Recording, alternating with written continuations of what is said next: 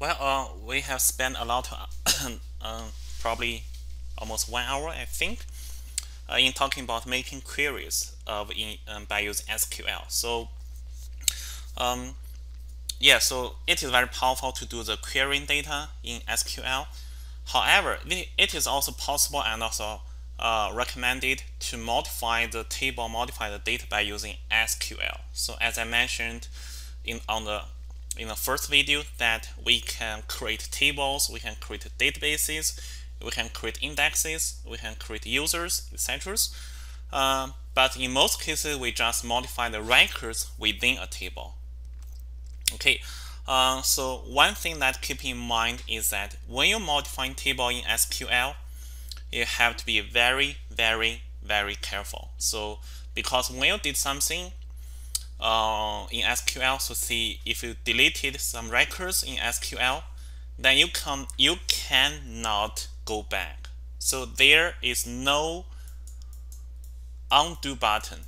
Okay, so there's no undo button in SQL. So once you made some change and if you commit that change, and that change will stay there. Okay, so unless you have some backups of your database, for example, if you have database, you backed up on different time periods, so T1, and also you backed up on T2, and also you backed up on T3.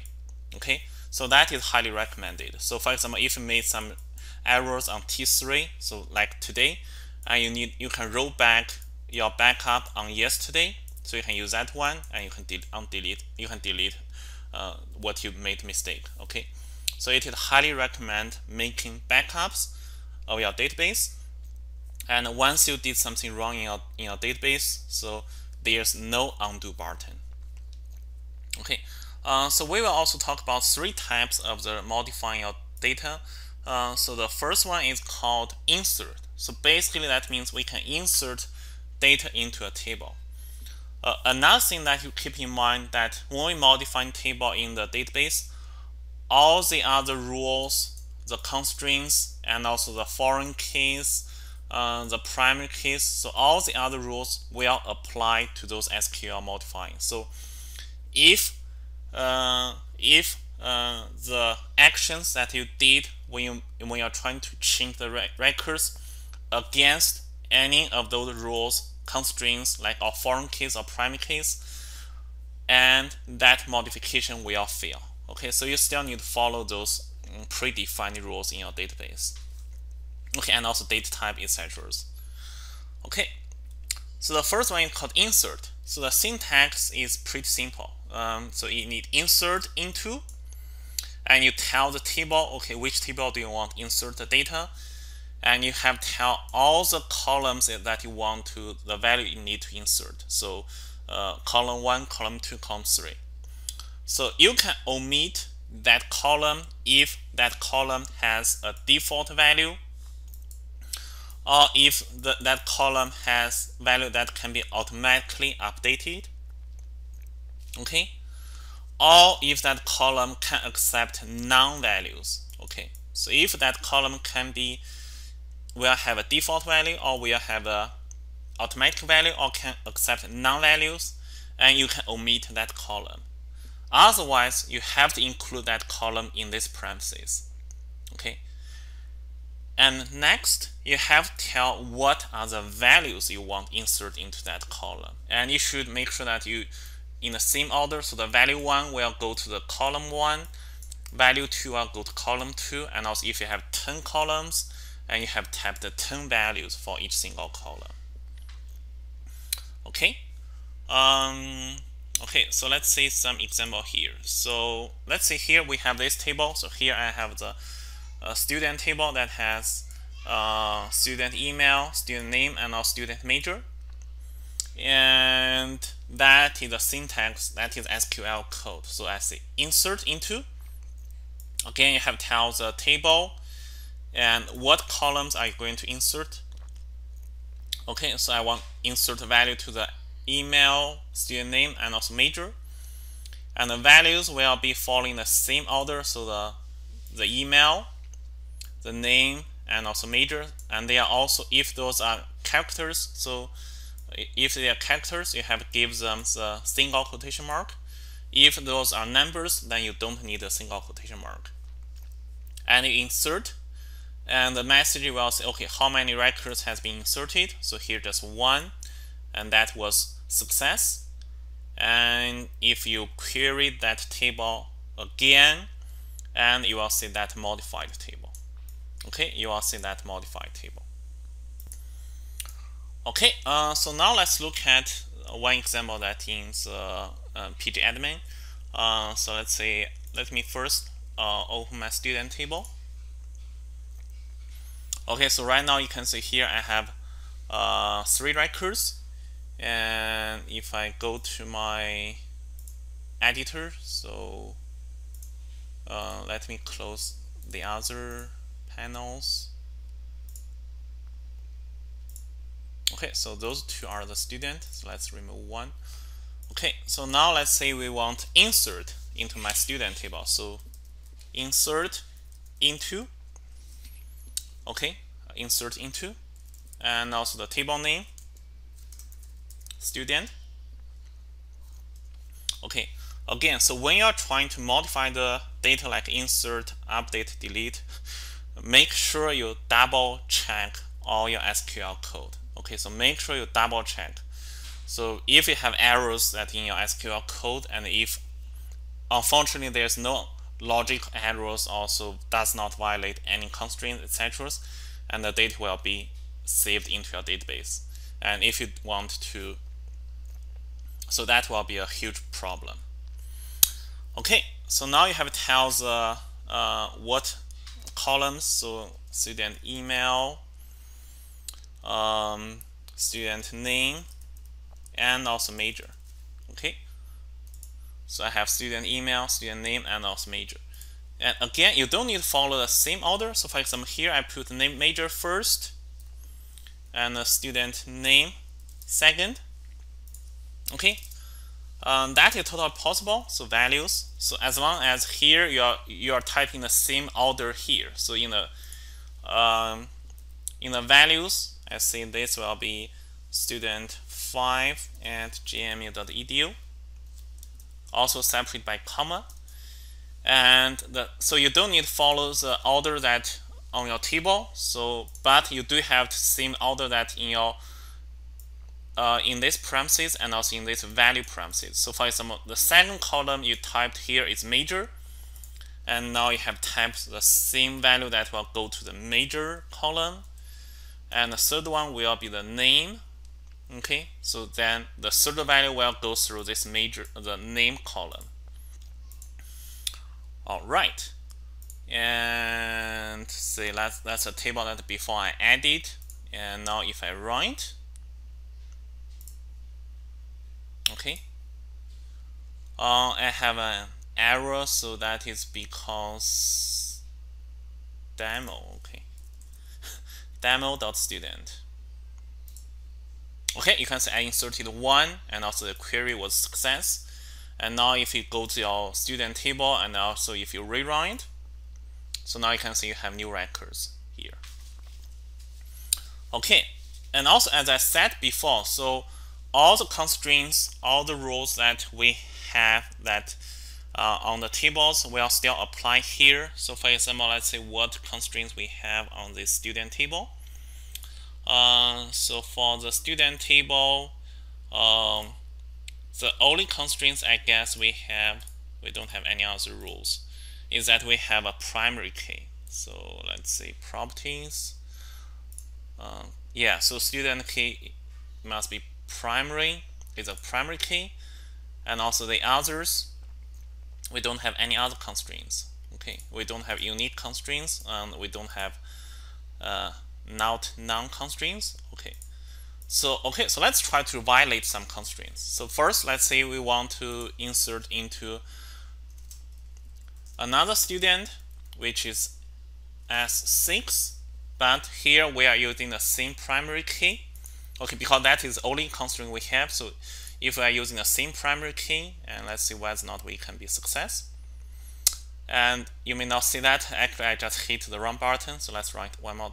You can see that error, duplicate values, violate unique constraints. Okay, because this one already exists.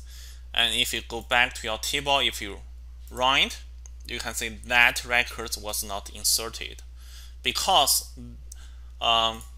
remember that that is one feature of the relational database. So it will be all or nothing. So in all the values must fit with all the rules, otherwise nothing will be inserted. Okay, so here if we see we change that one to 6, but what we did is we just leave this one as an empty, and let's say we want to see the name as S5, so say will that work? Okay, so it does not work because you see here you have 3 columns, but you just provided 2 values, so that does not work. And what if I just delete the major? So for example, I just want to insert a new column that will put as this email to student email and also this name to student name. So if you remember that we do have a name that with S5, but we don't have that email. And we don't update the student major. See if that will be allowed. And that is allowed. Why? Because we do allow the unique, we do allow duplicate names because we didn't have that constraint, and we do also allow the empty value, the non-values for the major, so that's why this one is accepted. Okay. Okay, so let's continue see how we can modify the tables update. So we can update existing tables. However, so when you choose to update your data, make sure you do have the where clause. Okay, if you don't have the where clause, all the rows will be updated. And again, there's no undo button in relational database. Okay, so make sure you do have the where clause. So the syntax is that which table do you want to update, and also you set the columns that you want to update, and also you provide the new values, and make sure you do have the where conditions. So you want to see, okay, for what rows that you want to apply those update. Okay, so for example, here this is my original table, and what I want to do is that I want to update the student table. Okay, I want to update these students that the major will become GS. So the original major was I want to set the major to GS, where the student email is this one. And you can see I updated 1 records, and that was success. And if I just re-query that original table, I can see that the major of this student has been updated. Okay, so let's look at that one in the pgadmin so we can try it together. Okay, so I highly recommend that you do, when you are watching those videos, so you are following me, that do those records on do those exercise on your own data so that you will have a better understanding of those SQL. Okay, so let's say we want to update demo student table. Okay, so this is the student table right now we have. So we want to update the major of this students, so as 5. Okay, say set major equals single quotation mark GS. Okay, so right now the student's major is I, and where, so here I have a question. So should I use student email or should I use student name? Okay, should I use student email or should I use student name? Okay, so if I use student email, see in this case I see s5.gme.edu, and only this record will be updated. If I use student name, and both records will be updated. Okay, so that's a difference. Okay, So let's say student email equals s5@gmu.edu. And now if I run it, to success, I updated one record. And if I go here, and now if I rerun this one, so now you can see the GS. Okay, so major has been updated to GS. So if I go back, if I say, okay, instead of using email, so if I want to say name, student name equals S5, and let's say we want to change the major back to I. Okay, so what will happen? Okay, so we have two students. The name is is S5, and one has GS major, one has non-value. So now you can see two records have been updated. And now if we refresh this table, we can see both records have been updated. So their major all changed to RA. Okay, so you have to decide, okay, so which one do you want to use when you're updating the records? So if you choose the email, and only this record has been updated. If you choose name, then both records have been updated. And if you don't have this where clause, okay, so don't try it on your side. Don't try this one. So I just want to show you. So if you don't use a where clause, and that is very, very dangerous. So if you don't try that, and you can see all the records has been updated.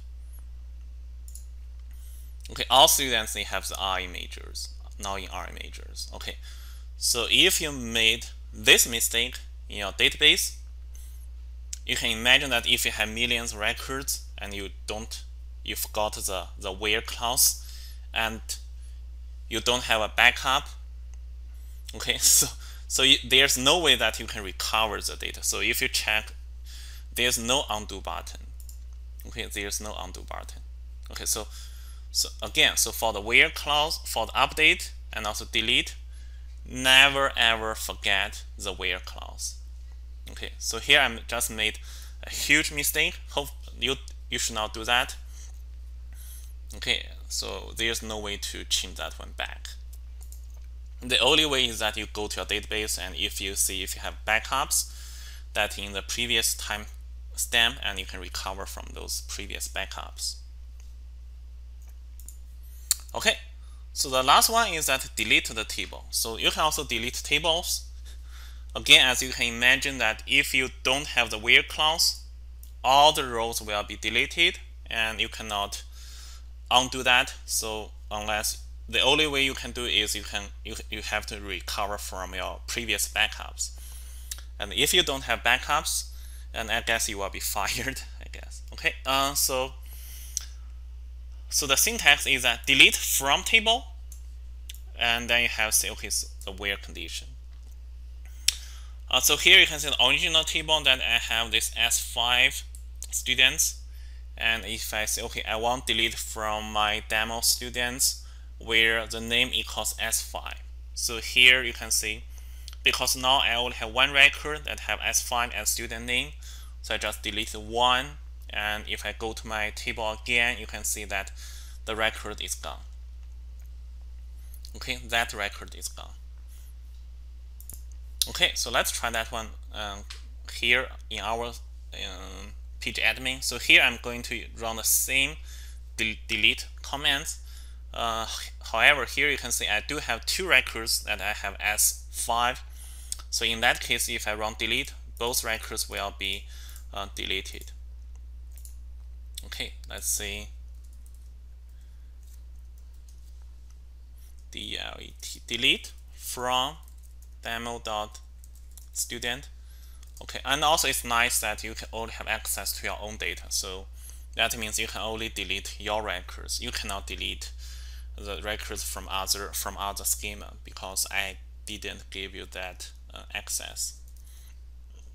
Where student name equals S5. Okay, so let's say delete. Now you can see two rows has been deleted because I do have two students. you can see I do have two records that have the same name. And if I rerun it, refresh, okay, so now you can see it is being deleted. Okay, so this is how we can modify the data. So again, pay special attention to modifying the data because there is no undo button in SQL. You have to make backups, and if you did something wrong, you can only go to your previous backups. And do not forget the where clause for the delete function and also for the update function. Okay.